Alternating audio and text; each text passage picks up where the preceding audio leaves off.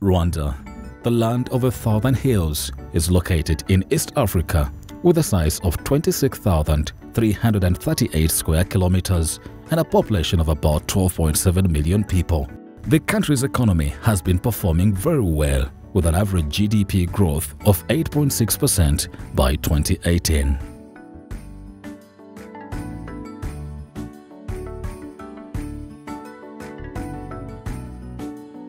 Financial inclusion is a key channel for sustainable and inclusive development. So if you really want to develop your population, the best thing is for them to have access to financial services. Jeanne, a mother of 4 in her 40s, runs a poultry farm with over 700 chickens, rears cows and grows cash crops. Her children go to good schools, eat well and live a decent life. All this began 8 years ago when she struggled with small investments from microloans acquired from a village savings group before she dared to apply for a bigger loan of 1 million francs from a SACCO. This was after several attempts to secure her husband's blessings. I told my husband I wanted to do poultry farming. He first declined, saying he might fail. As a mother who woke up at 4 every morning to go to the farm and plow while carrying a baby under the sun, you can do all that and prepare food for the children to eat on time. I wanted more for my family, so I had to convince my husband that joining a SACCO was the best thing to do for us as a family. Today, after joining a SACCO, the difference is noticeable. I have a caring maid that takes care of my children when I'm away. We get milk and the children drink. Yeah, you can see that the problems at home have reduced. I don't have to wait for my husband to come from work to provide. Jeanne's story mirrors Rwanda's unique journey of financial inclusion.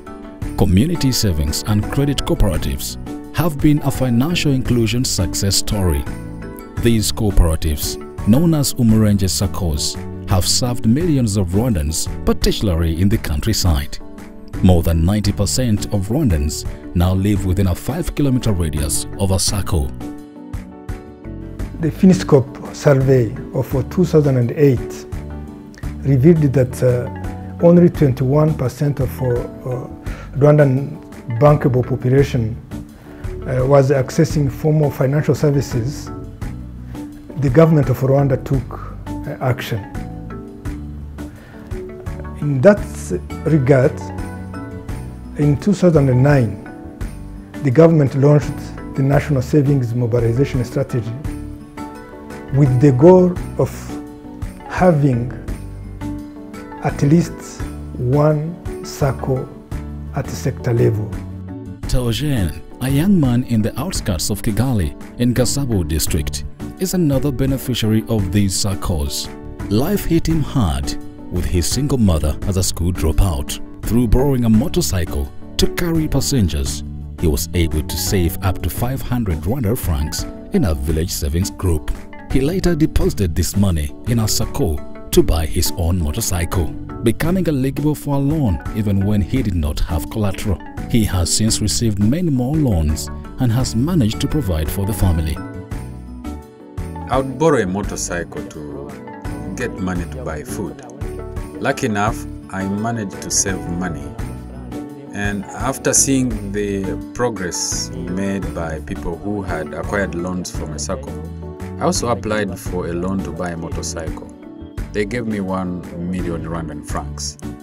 I paid it off in 1 year and I went for another 1 million Rwandan francs to buy another motorcycle. I was later able to buy a plot and I built a house.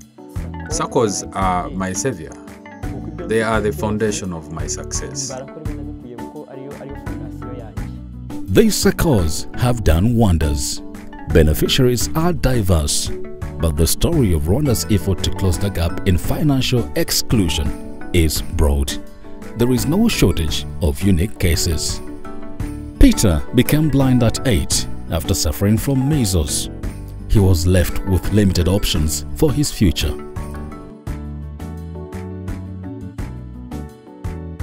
a women's cooperative accepted me as a member. That is how I was ushered into the financial ecosystem. I began with receiving 200,000 Rwandan francs.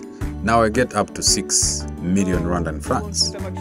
I have built a company, I run properties, and I manage everything internally. I know how to manage my expenses and revenues, like anyone else.